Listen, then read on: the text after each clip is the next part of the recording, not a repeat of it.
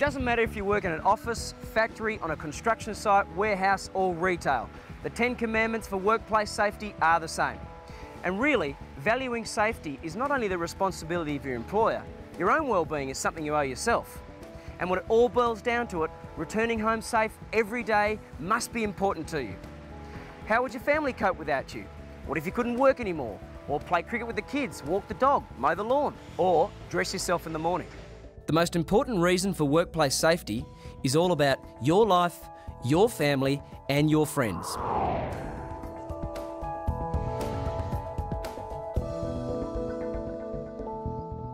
Seems like a pretty obvious concept, but what does this actually mean? It means wear your personal protective equipment, PPE, use the right tools for the job, don't assume that things like cleaning up are someone else's responsibility, look after new and transferred employees. Also, take these safety ideas home with you. Follow these principles and you'll greatly reduce your chance of an injury. It also means looking out for your workmates. If they are not doing something safely, it doesn't hurt to speak up. Yeah, it's not for me to tell somebody how to do his job, but if I do pick somebody out for safety, it feels like I'm dobbing them in. Yeah, I understand, but it will feel much better to speak up than to sit beside someone in a hospital bed.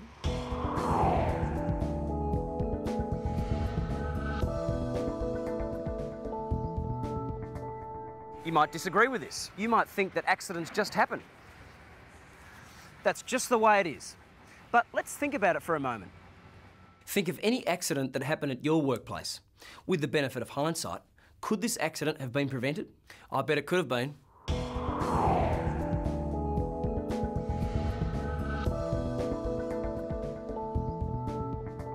We don't need to dwell on this commandment because they're there for a reason.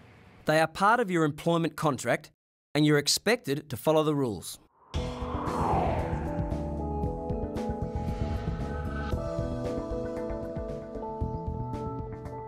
Everything we do has an element of risk. This commandment seeks to minimise that risk. Here is the 5-part theory of the hierarchy of control for workplace safety. Number 1, elimination. Rather than buying paint in heavy 20-litre pails, negotiate the supply of easy-to-handle 4-litre cans instead. Number 2, substitution. Buy a less hazardous piece of equipment. For example, upgrade old grinders with ones with insulation to minimise vibration. Number 3, engineering control. There are a lot of examples of engineering control in most workplaces. Here are 2, guarding machines and automating a process in order to completely eliminate a risk. Number 4, administrative control. It is not always possible to entirely remove the hazard. Administrative controls look at using procedures, training and signage to minimise the risks. This might include setting up a policy to rotate a job in order to reduce repetitive strain injury. Number 5, PPE is the last line of defence in minimising hazards. If it is not possible to eliminate a hazard any other way, PPE can provide protection. For example, it might not be possible to eliminate all of the noisy equipment from a factory. Then hearing protection is obviously required. It is important to understand the right ways to eliminate risk out of your work environment. It is equally important to be diligent when you undertake a task. Before you start, think about the risks. Don't let yourself be another injury statistic.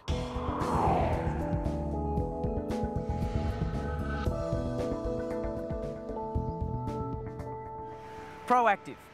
You might think it's one of those management terms. Teamwork.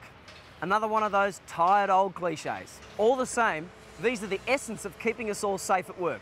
And the best way to look out for each other is as a team. We've already talked about taking responsibility for your own safety and that of your workmates.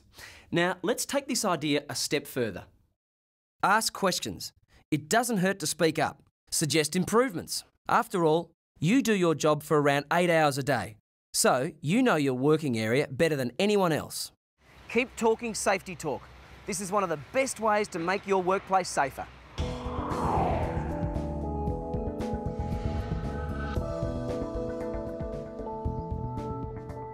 Your company has a responsibility to provide safety training, and you have the responsibility to do the right thing and to value your own safety. So, if you haven't been trained to do a task, then don't do it.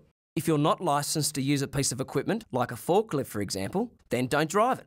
The results of doing something that you're not trained to do can be life-changing. Quite a long time ago, a young man I knew was operating an overhead crane with a pendulum and pressing the buttons and lifting with a C-hook 5-6 tonne coils of steel. Had never been given any formal training, did not have a crane driver's certificate, came within half a metre of hitting a person with a 6-tonne coil of steel. That young man's never forgotten it, neither has the person that nearly got hit. At that point, the young man got away without a death on his conscience and without a job. He lost his job, but nobody lost their life. Shouldn't be driving machines without training, shouldn't be doing any job without appropriate training.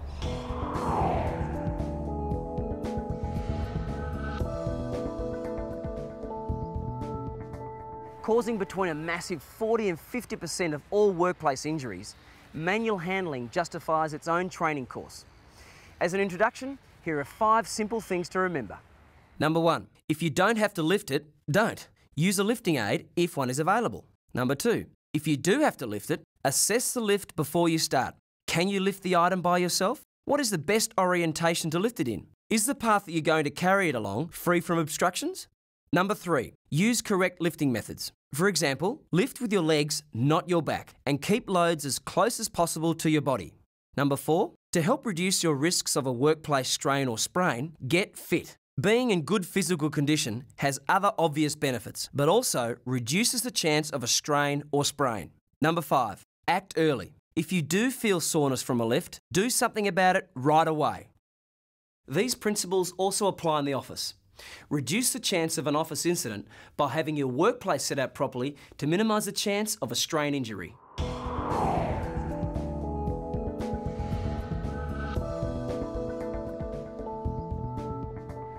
Shortcuts cause accidents. It's wise to choose the safest option, not the quickest, even just that once. Whether it's not putting on your gloves because you're nearly finished what you're doing, or climbing on a chair to put something on a shelf, instead of walking the extra minute for the stepladder. Shortcuts are a real problem. People think they can get away with it. They can't. It's a shortcut to hospital. In a lot of cases, shortcuts are just people being, to some extent, lazy, not following the correct procedures. It's not worth it. They're not going to save time if they're spending 14 weeks in hospital. The shortcut is generally somebody thinks that they can get the job done quicker. In a lot of cases, they can't. It's best to follow the correct procedures.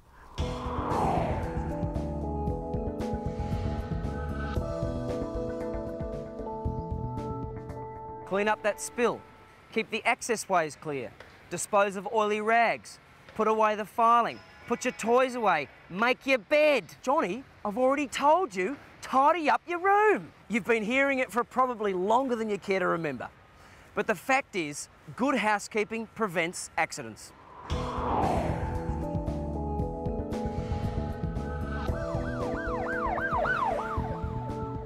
Here is a simple checklist in case of a workplace incident. What do I do in an emergency? Where do I go in an evacuation? Who are the fire wardens? Who are the first aid officers? Where are the workplace facilities? Okay, let's review what you've seen today. The 10 commandments of workplace safety are: Number 1, everyone is responsible for their own safety and the safety of others. Number 2, all accidents are preventable. Number 3, follow company rules, regulations and procedures. Number 4, assess the risks, stop and think. Number 5, be proactive about safety. Number 6, if you're not trained, don't do it. Number 7, manual handling, manage the lift. Number 8, don't take shortcuts. Number 9, practice good housekeeping. And number 10, be prepared. So there they are, the 10 commandments for workplace safety. Some basic and straightforward concepts to work to, making your life safer. And remember, when it all boils down to it, this is about you returning home safe every day.